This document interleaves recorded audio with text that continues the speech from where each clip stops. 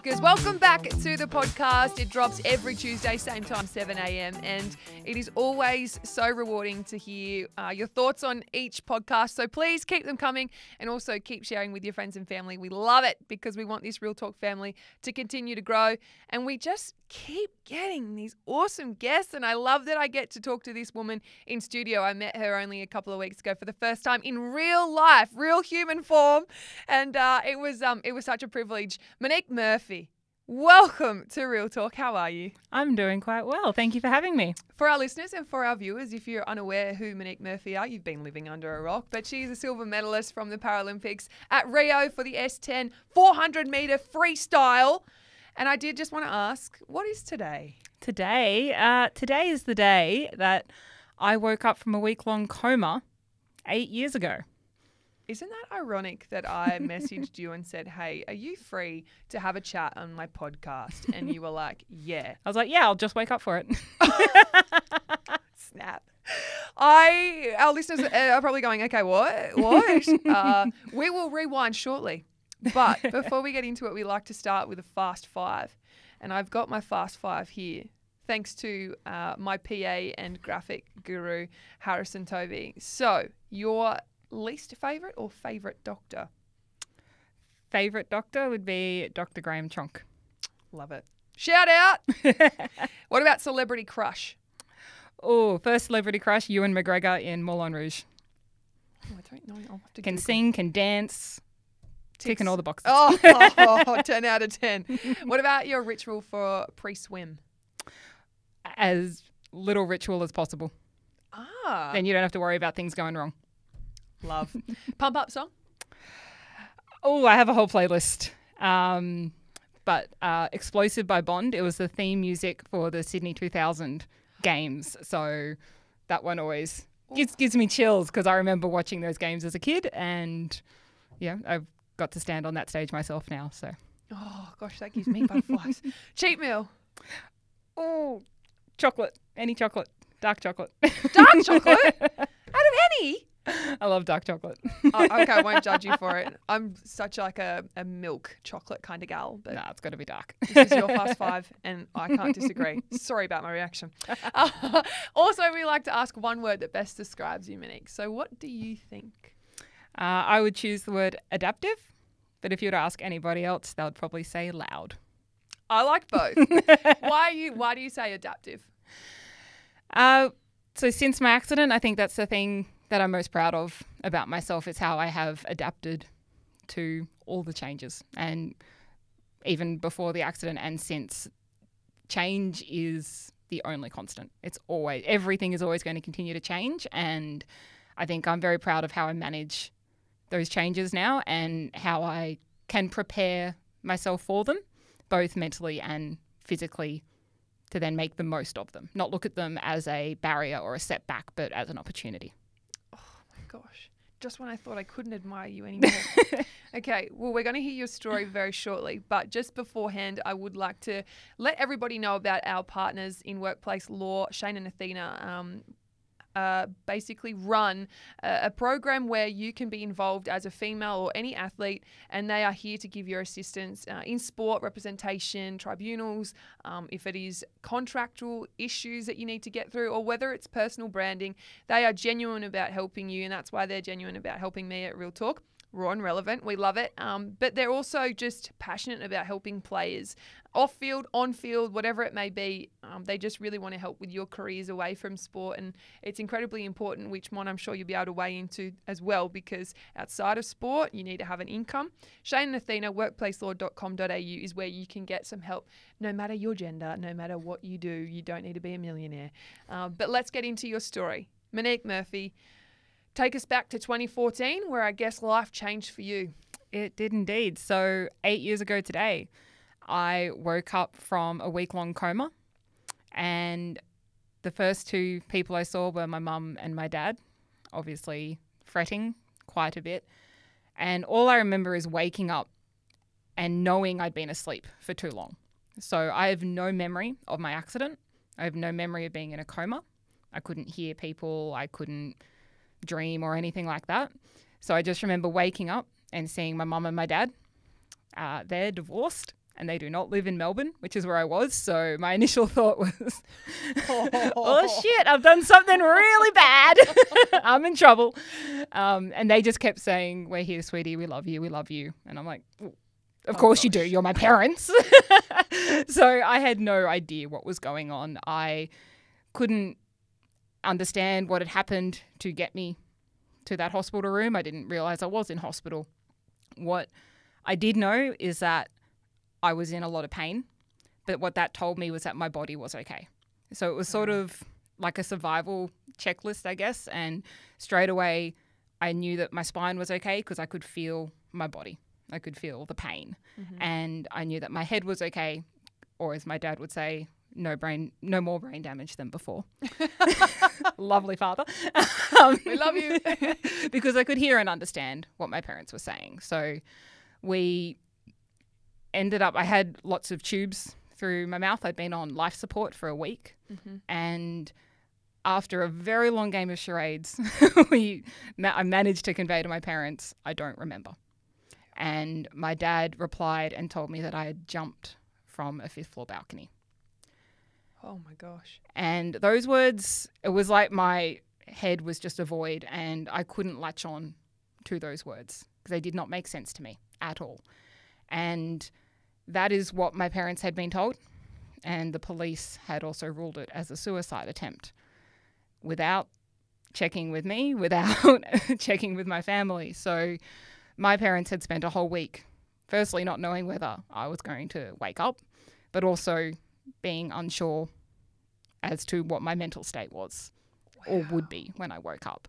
So they were some pretty tough words to hear. And I had to go through so many psych tests with like trauma psychologists and this and that, and they all ruled that I was all right. And I felt fine. Things had been, I was 19 at uni, things with the guy I'd been seeing weren't going too well, but that was probably the extent of the drama in my life. Every teenage classic girl and boy. Yeah, exactly. I'd started a new job. I'd started my new degree. So it was general life challenges. But as far as I'm aware, coma does not cure depression. And I was ruled mentally sound, I suppose. But I had to wear this at-risk bracelet on my arm the entire time that I was in hospital. So I struggled with that a lot. I felt like I really had to prove to everybody that I was okay. No one saw the accident, and I don't remember it. So what I've been told since, which I have to sort of accept as my story, is that I fell from a 5th floor balcony and I landed on the glass roof below. And this was at a uni event. It was the balcony of my room, so where I lived at the university village. And it's about a 15, 20 metre fall. So I landed on the glass roof below, which was angled. And because of that, it meant that it broke my fall in stages. So while at one moment the whole world was sort of going against me and I fell, there was another moment where everything went perfectly, and the way that I landed meant that I'm still here right now. My brain is perfectly intact, thanks, Dad, and so is my spine. So that was really what happened, and not knowing is a huge challenge. It was very difficult to not be able to blame anyone. You know, to have a bit of anger and confusion, but not be able to put it anywhere because I didn't know what had happened. But what I did come to realize was if we'd gone down legal avenues, or if we'd gone down any kind of avenue to find out what happened, it would take so much effort from myself and it wouldn't result in anything. Nothing was going to give me my leg back. So focusing on things that I couldn't control didn't seem appealing to me. So it was in hospital that we made that decision that we're just going to focus on what comes next rather than try to find answers. And it has been agreed by my doctors that they suspect my drink was spiked that night. Wow. Hard to swallow. I was about to say hard pill to swallow. It's very out of context. But in all seriousness, yeah, you're in a coma. You lose some of your leg, and your life changes forever. You could have gone down 2 different paths. You could have lived up to the tag of wearing at risk and have depression and be this depressed human being who would never accept that you now had a disability. Or you could be you. And you could be a Paralympian.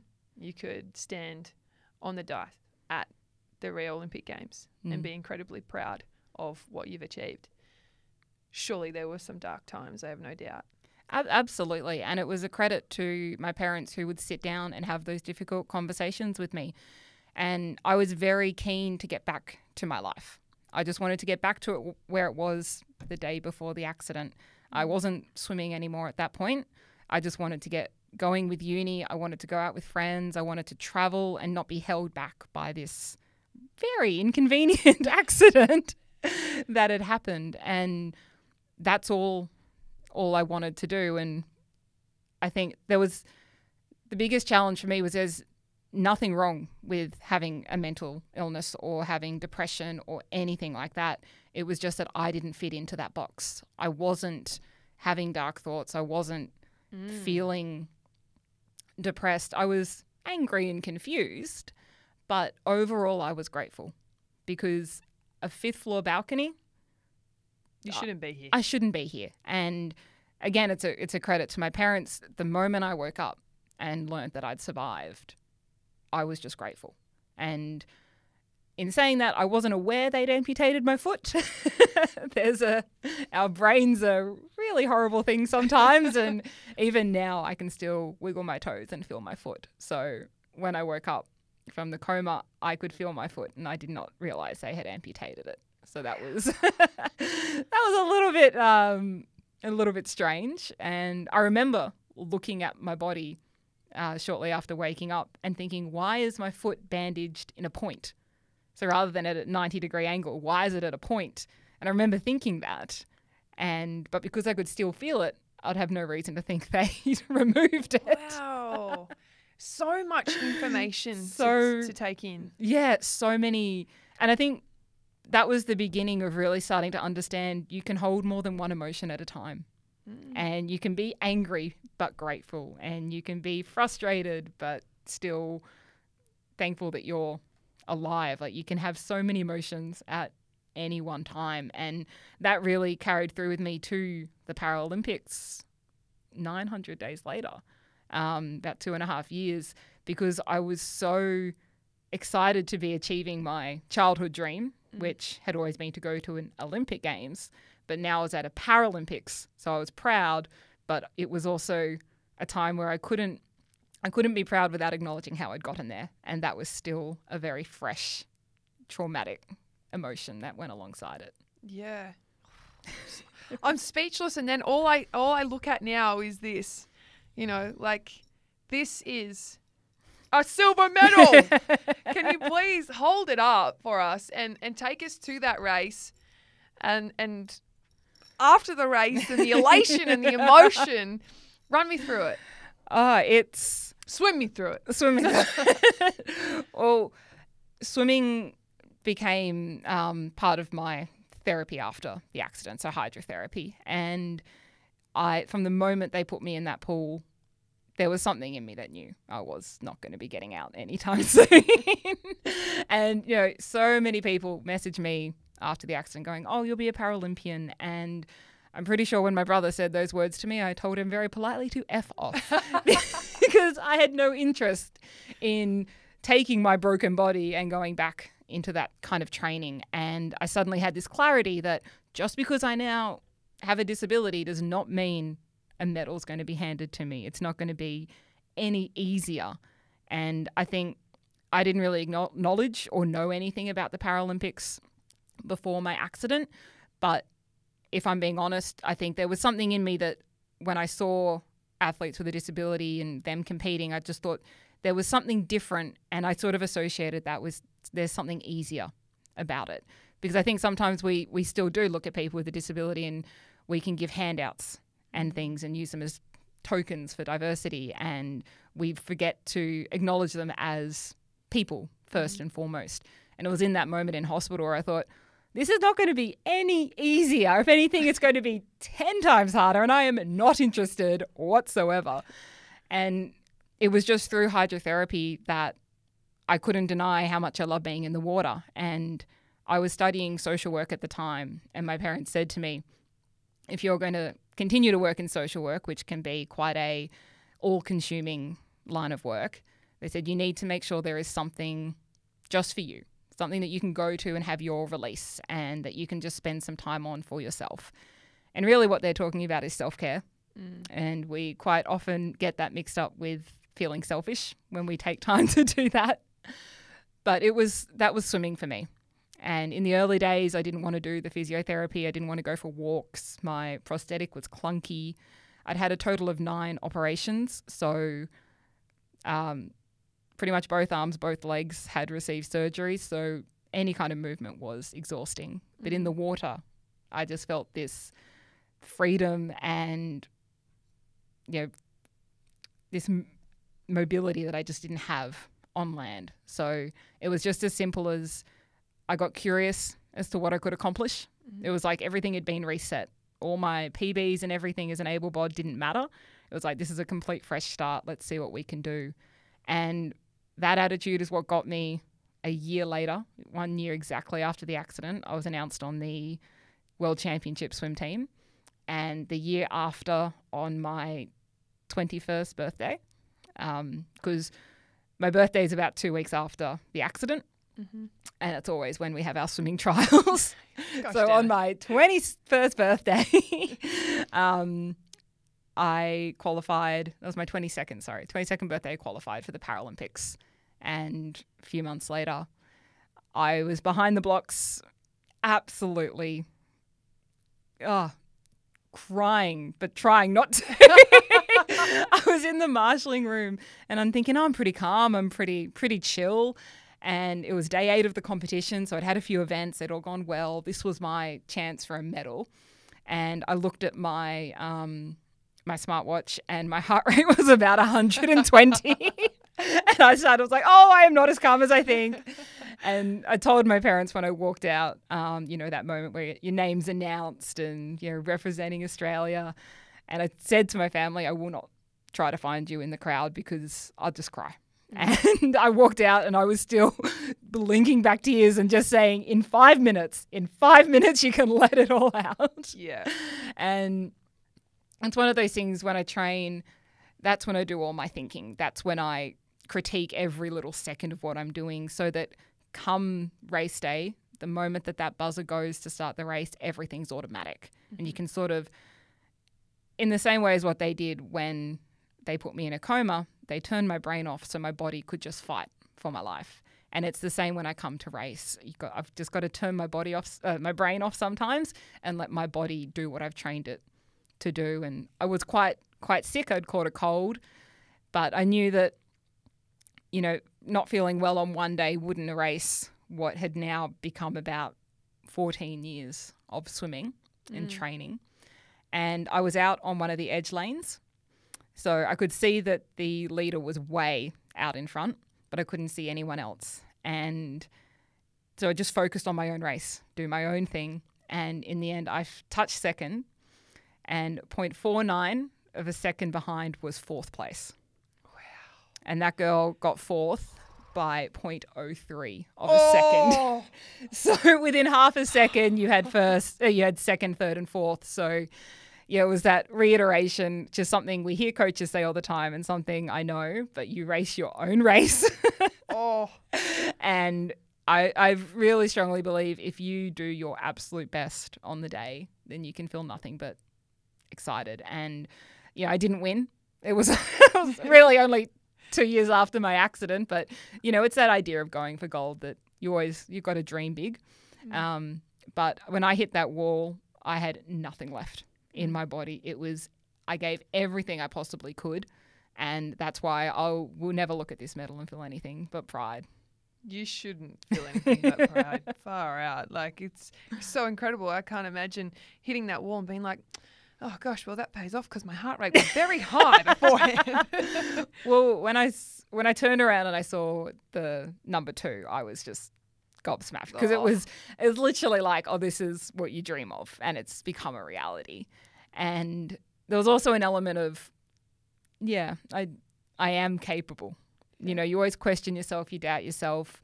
It can become quite a common practice, unfortunately. And I think especially for women, we doubt ourselves a lot. And it was just that moment of like, actually, no, we can do it. Yeah. And then I saw my time and I hadn't done a PB. And I was so devastated. Oh, because my mental space going into this event, I was going in with the fastest time that season. Mm-hmm. So there were 2 other girls who PB were faster than me, but I was going in the fastest that season.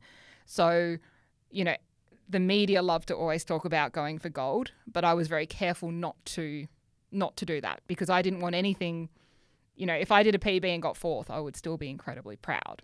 Yeah. So I was just focused on doing a PB because if I did that, you knew you should be all right. I would be happy with myself. And it ended up being the other way around. I got the medal and not the PB. But it took me a little while and to process the race. And the only person who did a PB was the winner.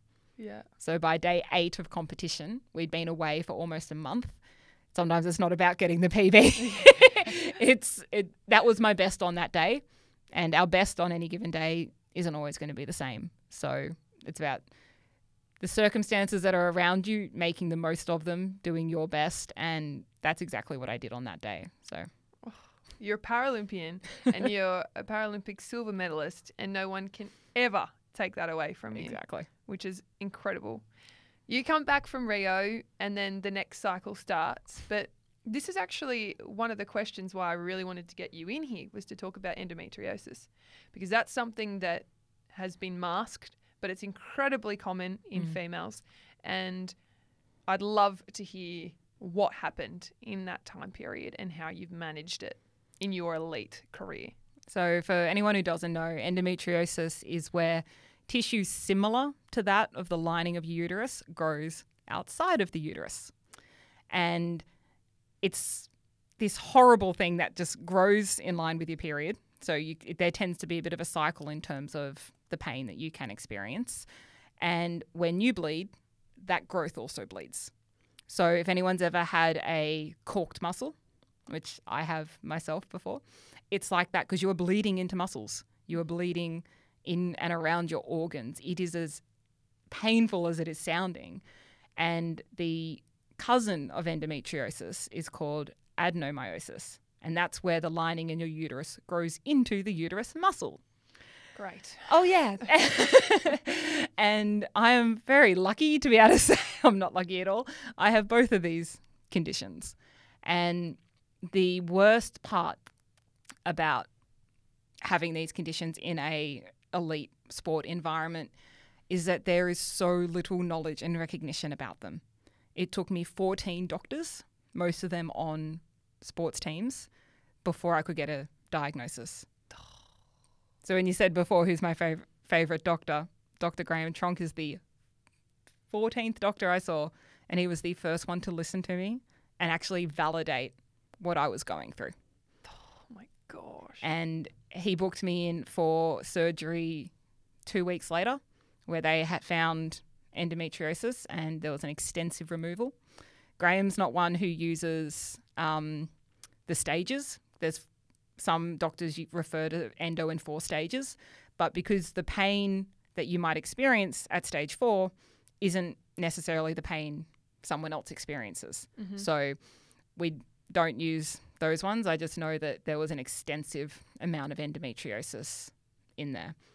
I then got back to training and went to the World Championships 2 months later, and I missed the podium by less than half a second. Oh my God. Which came with a huge funding cut, and considering that endo surgery, which is considered elective, my bank account did not need that at that time.